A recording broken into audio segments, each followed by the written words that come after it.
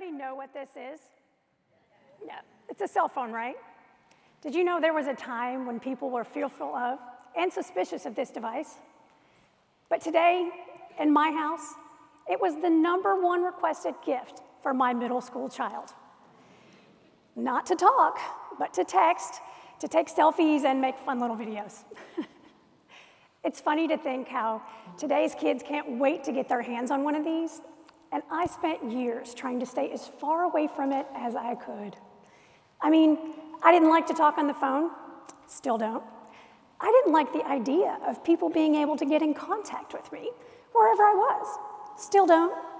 And, well, I'm frugal and I don't like to spend money. But then you know what happened? Phones got email, and I was a traveling salesperson, so my livelihood revolved around getting in contact with customers. And my customers were getting mad, because when you reached out to other people in an email, they got back to you in an hour, maybe even minutes. Not me. No. For me, you had to wait till the end of the day, till I got home and read all my emails and responded. So I was losing business. So I caved, and I got myself a BlackBerry. Some of y'all remember those. They were blue and silver, and they had this teeny tiny keyboard, and if you held it like this with both hands, you could really crank out some messages with your thumbs. They were fancy. I was really excited about that. And then comes the smartphone. And of course, again, I resisted because they were expensive. And I mean, what was I going to do with an app anyway? But when those things got GPS, I was in. As a traveling salesperson, I used to spend 2 hours a day on my computer printing maps off MapQuest for every destination. Some of y'all have done that too, I see. Now, all of a sudden, with my smartphone, I had turn-by-turn instructions that I didn't have to not so safely read while I drove. So now I have apps too. I mean, this thing was amazing. I mean, if you knew me at the time, I told you about my smartphone because it was awesome. All right. Now, in hindsight, this is where my automation journey became an obsession. I mean, seriously, 2 hours a day? Who wouldn't want to save that kind of time? That spark of wonder had been lit, and now, all of a sudden, I was looking at everything through a different lens. How could I automate that to save time? So it turns out, I am not just frugal with money. I am also frugal with my time, and you should be too. Now, I am not a technology expert. Now, yes, I have spent the last 20 years working in Fortune 500 companies and IT departments in roles ranging from product management to program management to intelligent automation and analytics. But all of that revolves around strategy and the use of good tools, not coding and building complex systems. Now, don't get me wrong, I'm smart. But it is my drive to save time through automation that has been the key to my success. I have simply learned how to identify needs and then find the right tools to automate and find efficiencies. Now, remember, automation is not just a business tool. In today's world, we can use AI to automate many of our personal tasks and responsibilities, but that's not what we're doing. You know, some of us are afraid we're going to be dehumanized by technology, but mostly we're afraid because we might fail. Working in large organizations has taught me just how much potential you could unlock when you embrace the possibility of failure. Today, I simply want to open your eyes to what's possible. At the end of this talk, I hope you'll take a chance. Maybe you'll automate something, and maybe it'll fail, but that's okay. Just fail fast and keep going.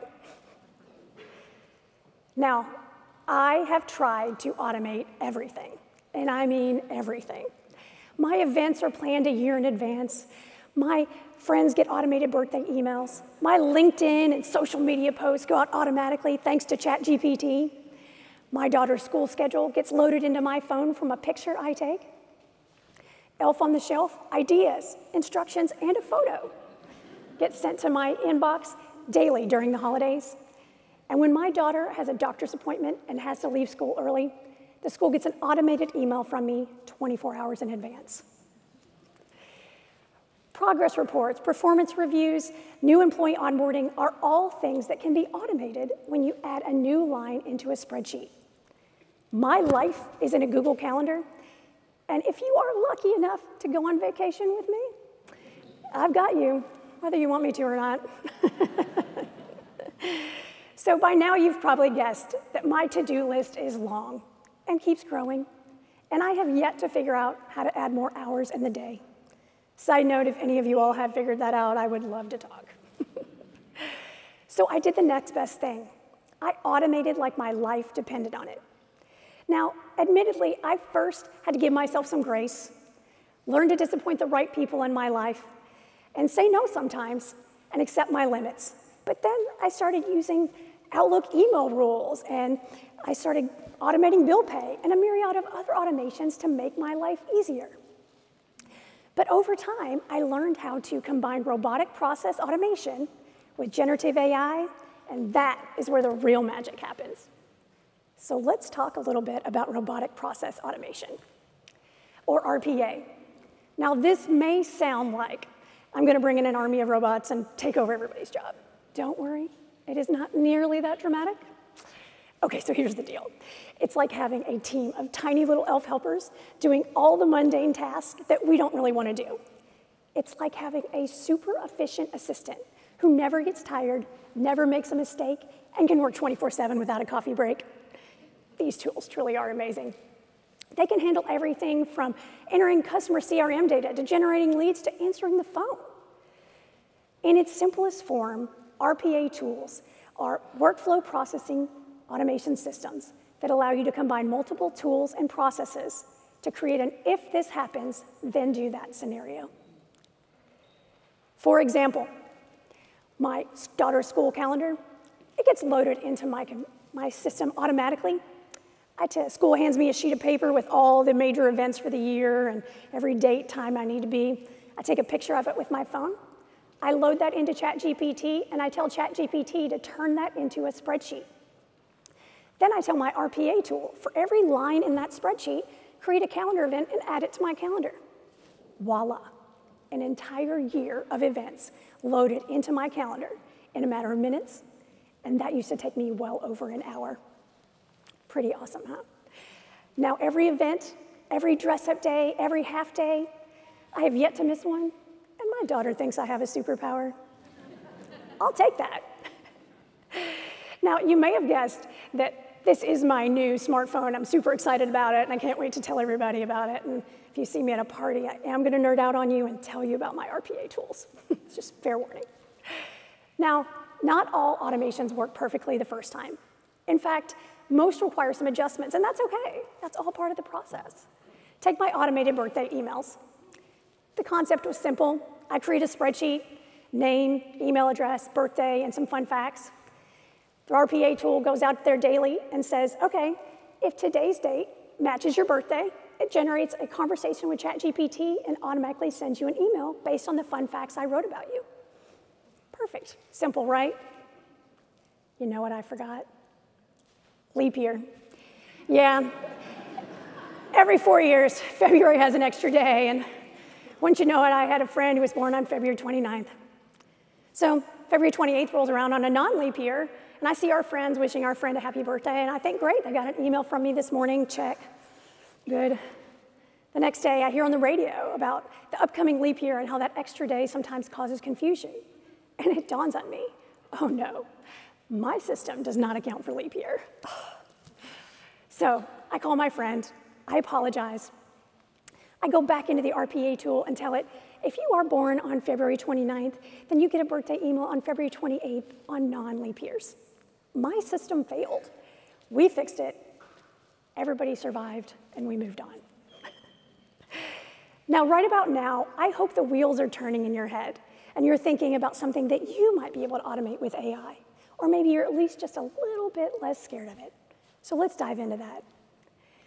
So there's a lot of talk about how AI is going to change our world in ways we can't even predict, and I do think that's true, but there's no reason to be afraid of it. Here's the thing. AI is a tool just like any other. It's here to help us. It's here to make our lives easier. It's here to free us up so that we can spend time doing things that really matter. The way I see it, AI may not take your job, but someone using AI might, AI might not take your job, but someone using it might. Think about that. So give AI a chance. By embracing automation, we create new levels of productivity and creativity. We create a safety net around our automated systems that give us the freedom to grow, to learn, and to do amazing things. My favorite part about AI is it allows me to be the person I want to be.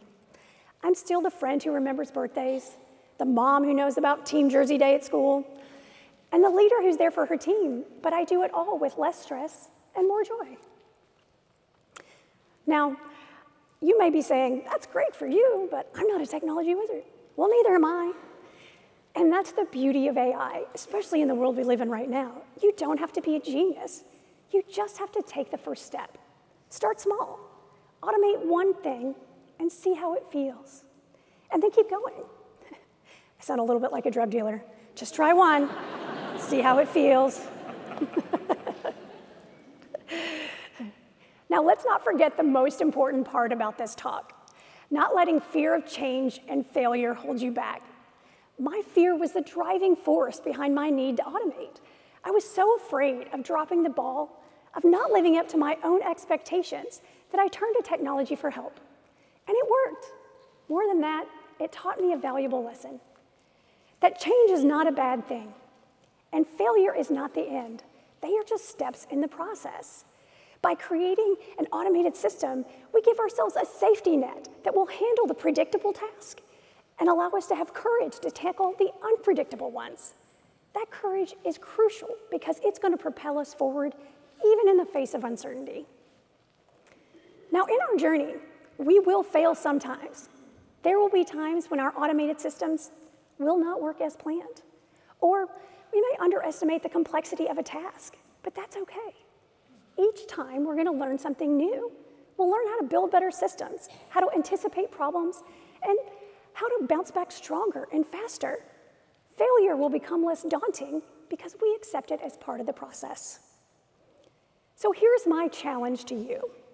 Embrace AI, automation, and change, not just as tools, but as a mindset.